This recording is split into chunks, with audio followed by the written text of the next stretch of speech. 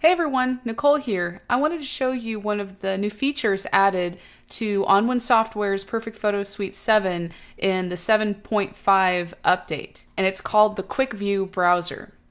Now I have the whole suite opened. I have layers active right now, and on the left in the browser, which has always been there, you can see your images, scroll up and down, and change the location that you're sorting from. But if you scroll down to the bottom, there's a new icon. And if you click that, then it'll take you into the Quick View browser.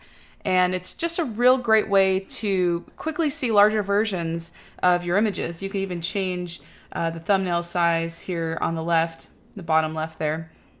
So you can scroll through, and then once you find something that you want to work with, you just click on it once and it will open up inside of layers. If you wanted to go back, let's say you're doing some type of composite work, you can go in there and then click on another image, and it's going to do what it always does and ask you if you want to add this as a new layer, if you want a new document. I don't want either. I'm going to go ahead and cancel this, but just so you know, that option is there. Now the Quick View browser is also in two of the other modules, Perfect Effects and Perfect Black and White. I'll jump into Perfect Effects and show you how it works over there.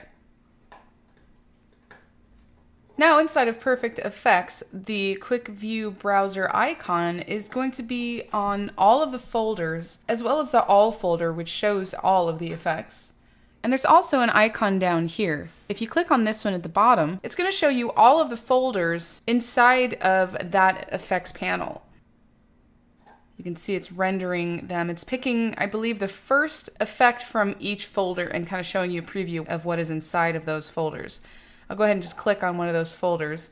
And then to apply the preset, just click once. Now over here in the effects stack, you can see that it applied that split tone for me.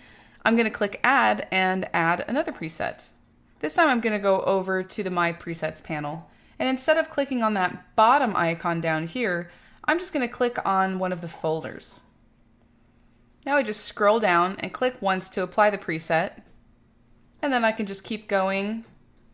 I'm going to go ahead and actually go up to the All tab, and you can see all of the presets. This can get a little overwhelming. They do render pretty quickly though as you scroll down, so you can see those effects kind of pop into place as you're going through them. I'm going to hit the Escape key to get out of this. And like I said, this is also available in the Black and White module. I'll go ahead and click on that. It's going to apply those effects that I just added.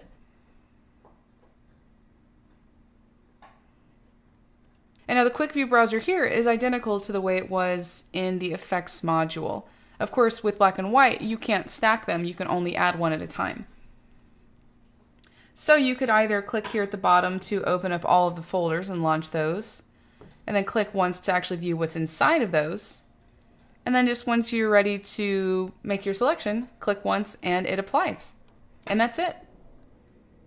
And if you want to learn more about onOne software, maybe you bought the software for the first time or you're thinking of buying it, I wrote a book on the entire Perfect Photo Suite 7.